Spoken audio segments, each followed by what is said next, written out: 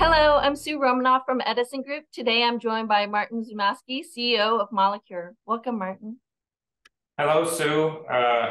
It's a pleasure to be here.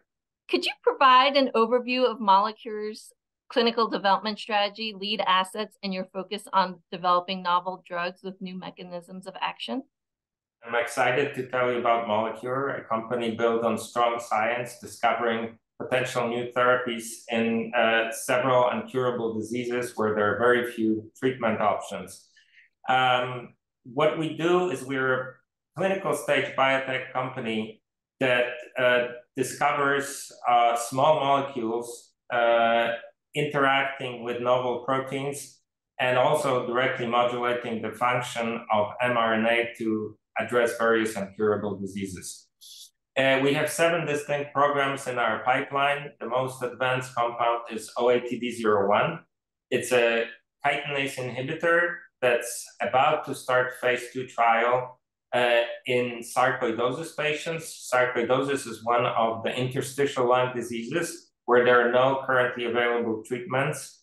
We're planning a study in the United States and in Europe for about 90 patients with sarcoidosis in about 20 to 30 centers. This study will take about 2 years, and the expected endpoints is reducing the granuloma burden, which is something that forms in the lungs of sarcoidosis patients, and it reduces their pulmonary function.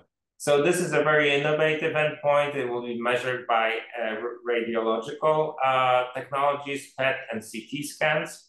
And we hope that this will prove the utility of D01 in treating diseases where chronic inflammation leads to tissue remodeling and formation of these granulomas.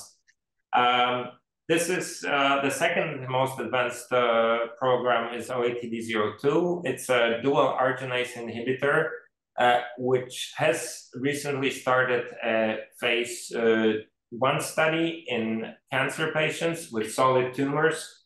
This study will go on for about 18 months, and we're primarily looking for efficacy signals, but also for safety, signals, but also for early readouts on efficacy. We have an early stage pipeline of very exciting programs in the deobutanase platform, mostly without oncological applications, where we are in advanced lead stage for USP7 inhibitor and lead optimization for USP21.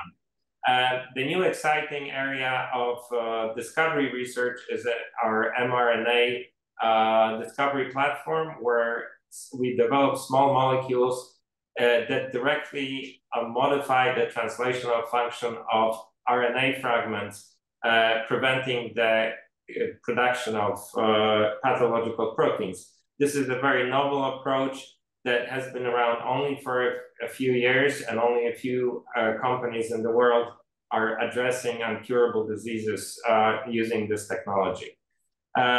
So this is it in a nutshell. As far as the company, our DNA is unexplored targets and novel mechanisms of action. We look for targets that address multiple pathways, therefore being able to address also a broader range of diseases. So targeting new disease pathways could provide market differentiation. Maybe you could share some data points that provide confidence in the clinical effort in Way. Sure. So KITE1 that OATD01 is targeting is an example of such a target. KITE1 is expressed at very basal levels in healthy individuals. However, in diseases with chronic inflammation, there are cells that are called macrophages, which are pathologically activated, and they overexpress KITE1. And we know that KITE1 is involved in the transition of anti-inflammatory macrophages into macrophages that are of the pro-inflammatory and pro-fibrotic type.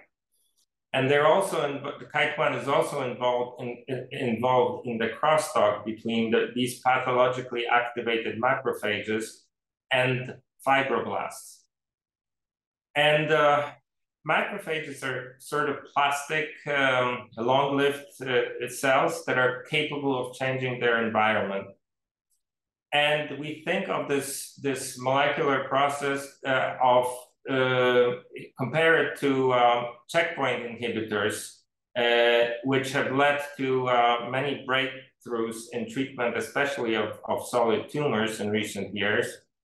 And we believe that addressing this crosstalk between macrophage, profibrotic and pro-inflammatory macrophage and fibroblasts can revolutionize the treatment of airway remodeling and treatment of interstitial lung diseases where this remodeling takes place. And we know that KITE1 is one of the key players in this process. So in preclinical setting, we have tested our compound in numerous animal models where the pathogenesis and disease progression seem to be driven by this mechanism in different animal species and in different disease models, and also in different organs. So we've observed significant reduction of the disease burden in animals with sarcoidosis, with pulmonary fibrosis in the lung, IBD in the gut, or NASH in the liver. So all these diseases seem to have the common denominator of chronic inflammation driven changes in tissues which are related to the macrophage and fibroblast crosstalk. So in order to more to sort of prove the pathological role of KITE1, we bred knockout mice with the gene of KITE1 being silenced, and we compared the results in a model of lung fibrosis in wild-type animals with the gene expression and the knockout mice where there was no KITE1 gene. And then the KITE1 deficient mice showed a much milder progression and phenotype of the disease, meaning that KITE1 actually does play an important role in inducing inflammation and fibrosis in the lungs of mice in this case, because these were animal models. We also utilized a technique that's called single cell sequencing. There is an atlas that you can identify different cell populations, and the macrophage population that strongly overexpressed KITE1 was only present in the lungs of fibrotic patients, whereas in healthy donors, this was completely absent and there was no KITE1 expression whatsoever. And this is a translational genetic confirmation that the KITE1 plays a profibrotic role also in human lungs, not only in mice. In a different model of NASH, a rat model, we also showed after administration of our compound a full switch in the gene expression of several profibrotic genes that were present in this model, and after administration of our compound, they were completely reversed in terms of the gene signature. So we have different confirmations both in human material and in animal models in various organs, where it seems like KITE1 is the relevant target to address the several diseases with this common denominator of chronic inflammation-driven tissue remodeling. And in our study in sarcoidosis, actually KITE1 is used as a clinically validated biomarker of disease progression. The higher expression of KITE1, the more advanced the disease. What key catalysts should investors look for in the next 12 to 18 months? So in the next 12 to 18 months, we accept a rich news flow from the clinical development programs, and the catalyst news may be the first one is the FDA approval of the OATD01 study in sarcoidosis. We expect that towards the end of this quarter, followed by EMA approval and the first patient dosed in that study.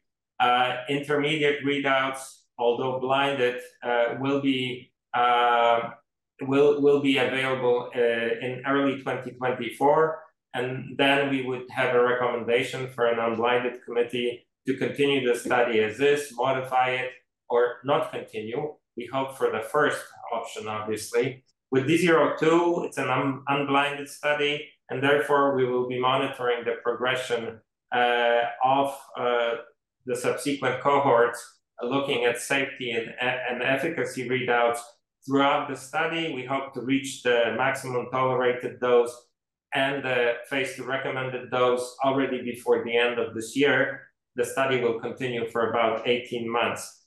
And in the early stage programs, we anticipate a clinical candidate nomination, most likely in the USP7 program, and the validation of our technology in our mRNA targeting small molecules, which is a confirmation of the modification of selected mRNA fragment function.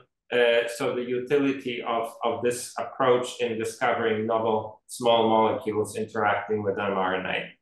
Great. Thank you, Martin, for helping me understand your company. Thank you all for joining us here today. If you'd like to learn more about Molecure, please refer to edisongroup.com. Thank you.